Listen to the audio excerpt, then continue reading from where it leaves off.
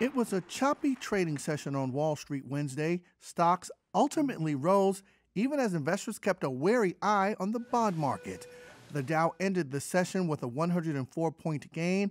The S&P 500 rose 14 points to close at its 8th record high in 9 sessions. A volatile Nasdaq ended the day up by a single point, just enough for a record closing high as well. Investors weren't willing to make any big bets on Fed policy.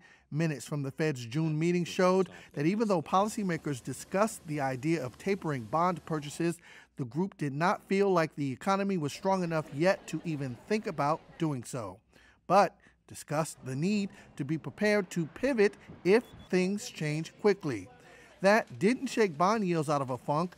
Yields on the 10-year note fell for the 7th straight session to 1.32%, touching 4-month lows during the session. Kevin Nicholson, co-chief investment officer of Global Fixed Income at Riverfront Investment Group, says both the bond market and the stock market are trying to cope with an economic reality that's been downgraded. I think that that's what the market is seeing right now, is that we're going to have steady growth. Growth may not be at the same level that they had anticipated and that we've been talking about for months, but it's still going to be a good growth.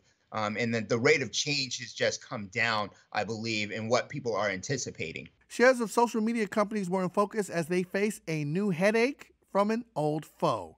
Former President Donald Trump sued Facebook, Twitter, and Alphabet's Google, as well as their CEOs.